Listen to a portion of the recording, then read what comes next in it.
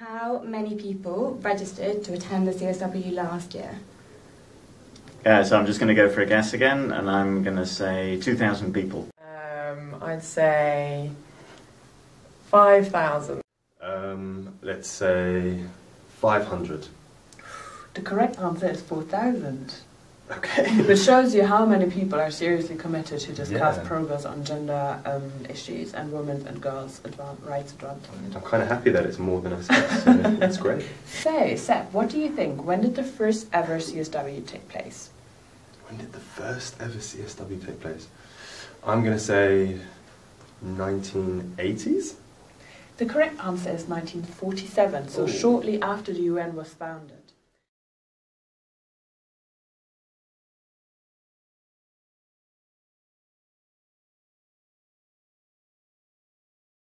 What is the theme at the priority theme at this year's CSW? Well, I know the review theme is violence against women and girls, so is that the same as the priority theme? No, so the priority theme is a little bit different. Is it implementing Goal 5 of It is the Sustainable Development Goals, which is the lines. Women's Rights Goal and Women's Development Goal? Yeah, okay.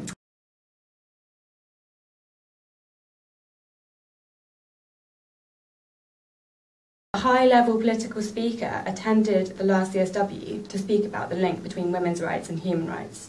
The CSW last year celebrated the 20th anniversary on a particular agreement that made her words on the link between women's rights and human rights famous. Who was she? Do you want a little hint? Yeah. She's in the current presidential race. As I was going to say, Hillary Clinton was my second choice of who I was thinking of. Yeah. What is the famous divide between the members of state and the civil society about? Rights over security, or liberty over security?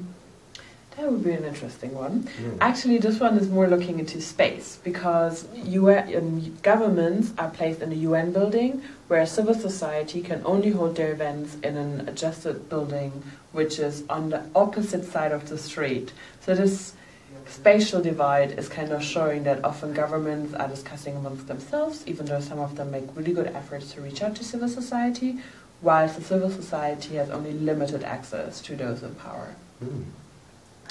How many UK political representatives will be at the CSW this year? UK political representatives. It'll be a small team, I'm sure, but maybe 3 or 4. Oh, Mark, it's going to be 12. All right. What do you think a typical day of a Progressio delegate looks at during the CSW? What do you think we guys are doing there? I think it's a very busy day. I think you're attending lots of like lectures / seminars on different issues, running side events, and also talking to other organisations and other people in different countries to work out how we can all work together to create change. Yeah, that's true. So just to give you a rundown, we get up at about 6:30, then we meet at 7 with the text group, which is a group of UK NGOs that come together to discuss the latest draft of the text that's being negotiated.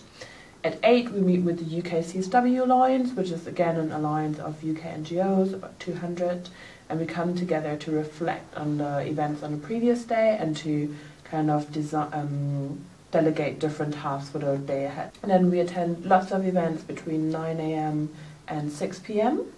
And then at 6 we're meeting with the UK government to discuss the latest draft of the text, any emerging issues, ideas, concerns that's taking place for an hour. And then after 7 we're basically consolidating our learning in blogs, social media, following up from emails from the office, and look at the latest text so that we're prepared for the 7 AM meeting the next morning again. Oh. And what is the outcome of the CSW? Well, I guess the overall outcome is to eliminate violence against women and put them on an equal stance with men and promote gender equality and equality all round. We have a visionary here. The outcome of the CSW is a document which is called Agreed Conclusion, which is about 30 pages long, and which lines out the reflection of governments on which progress has been made and which priority areas need urgent attention. But hopefully we're also going to be able to implement your vision and eliminate violence against women and girls. I hope so. Thank you very much, Sarah. Thank you.